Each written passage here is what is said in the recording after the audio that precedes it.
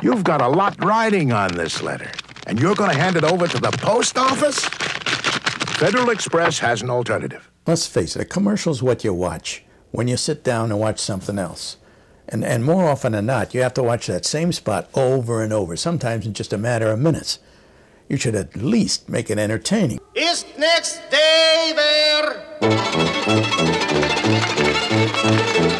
Very nice. Is next evening there?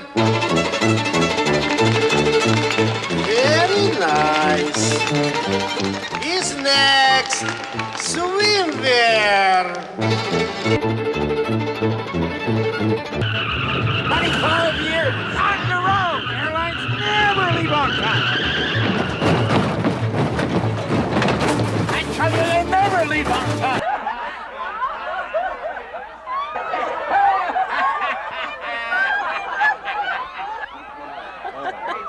Second cabin, please.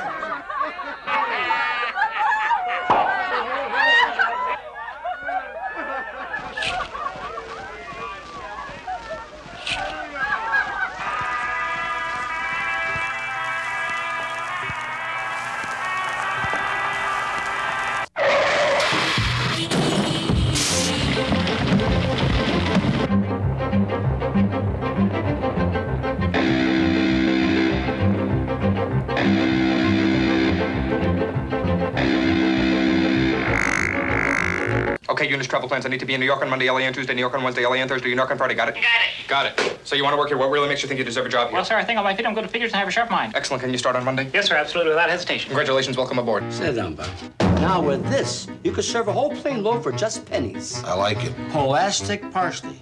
You can use it over and over again. I like it. Pygmy chickens. You can get 105 with an ordinary shoebox. I like it. Hey, where's the meat?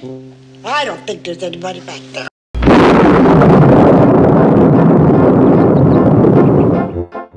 The question is, how did Joe Sedelmaier help shape the course of advertising history?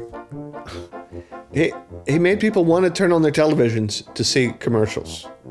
I'm trying to think when that ever happened before. Well, it happened, in the 60s with some Alka-Seltzer stuff and some Volkswagen stuff. And there was the Sedelmaier phenomenon.